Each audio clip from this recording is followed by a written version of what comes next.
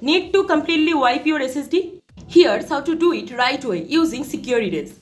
Here I will demonstrate using Western Digital Dashboard. Always go brand specific. It's safer and more reliable. All offer SecureErase tools. Check your brand's official site. Install it, open the app, pick your SSD under My Devices. Then go to the Tools tab. Now plug in a USB drive. Click Create Bootable USB. This turns it into a SecureErase tool. Warning, it will wipe the USB too.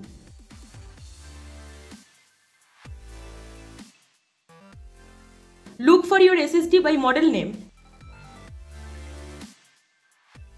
Restart your PC and boot from the USB you just created. If it doesn't boot, enter BIOS and set USB as first boot device.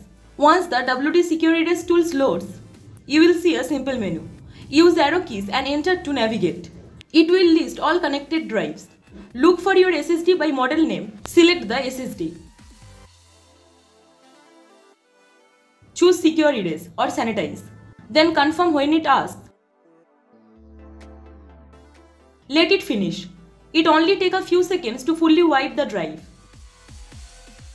That's it. Your SSD is 100% clean, secure and ready to go. If you found this video helpful, then don't forget to like, share and subscribe for more tech tips and tricks.